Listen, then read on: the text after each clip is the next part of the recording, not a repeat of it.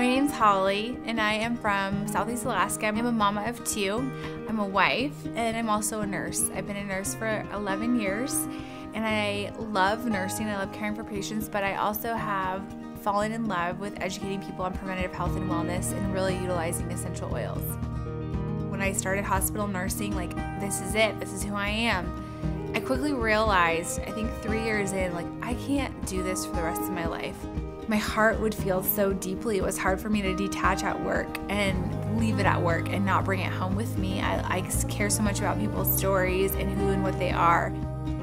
I was introduced to a lot of different oils before I was introduced to doTERRA, and so when I got introduced to doTERRA, I thought, oh, great, another essential oil. But I remember putting a drop of Breathe on, and I had been struggling with respiratory issues and getting sick chronically at the hospital, and I remember just putting it in my hand and breathing it in and feeling like, oh my word, my airways are open, this is amazing. I had never had the medicinal benefits before in using essential oils, and so I started to research, like, how are they sourced? Who checks this? Are they gonna show you what the results are of the testing? And I was just blown away that they're the only company in the essential oil industry that has the transparency of their testing and the integrity and the purity. I was never looking for doTERRA. I was never looking to do that. There's a lot of stigma behind it, and a lot of people think, Holly, like, nursing has got science backing and doTERRA does not. That's wrong. There is thousands of journals now on PubMed, and so we have the science there in the last 10 years. This isn't just like stuff that smells good.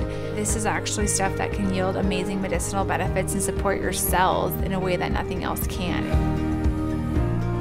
I think that my own journey of a lot of emotional healing and grieving and learning to walk through hard stuff has empowered and inspired me to want to support others as they journey that and as they find their own emotional healing. The oils have been a powerful tool in that. I have grieved, whether it was lost babies, lost friends.